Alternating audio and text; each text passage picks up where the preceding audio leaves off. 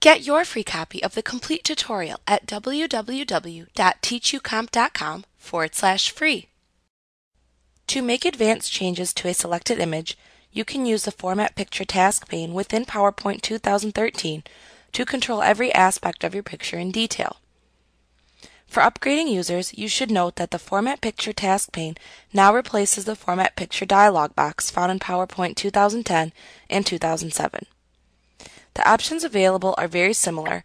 However, the task pane allows for greater freedom of movement and placement of the task pane when working with images in a presentation. You can display the Format Picture task pane by clicking the Format Shape Launcher button, which is found in the lower right corner of the Picture Styles button group on the Format tab of the Picture Tools Contextual tab. Remember that the Format tab will only open if a picture is highlighted.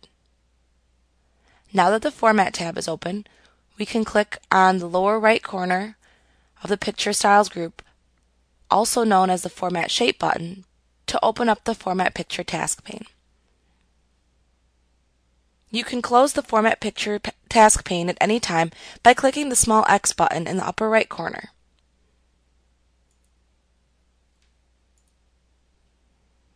The options that you can change for your selected image are grouped by category within this task pane. You can see the categories shown as icons at the top of the task pane. To use the task pane, click one of the category icons shown at the top and then make any changes to the available settings shown within the collapsible and expandable category groupings that appear below the category icons. You can click the titles of the category groupings to collapse and expand the settings shown within each.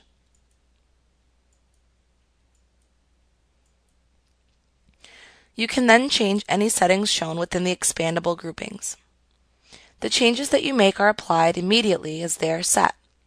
So you may need to use the Reset Picture button to reset your image after experimenting with the settings if you do not like them.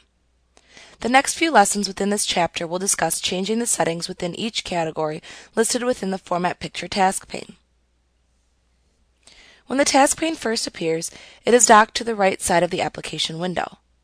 You can move the task pane within PowerPoint 2013 by placing your mouse pointer over the Format Picture title until you see the mouse pointer become a four-pointed arrow.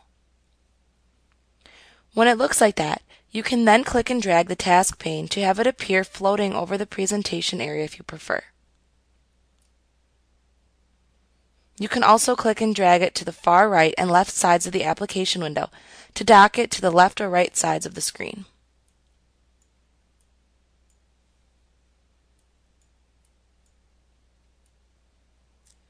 You can resize the task pane when it is floating over the presentation area by placing your mouse pointer over one of the sides of the task pane until you see your mouse pointer turn into a two-pointed arrow. When it does this, you can click and drag in the directions shown by the arrows to increase or decrease its size. You can also use this same technique to increase or decrease the width of the task pane when it is docked at the right or left side of the application window.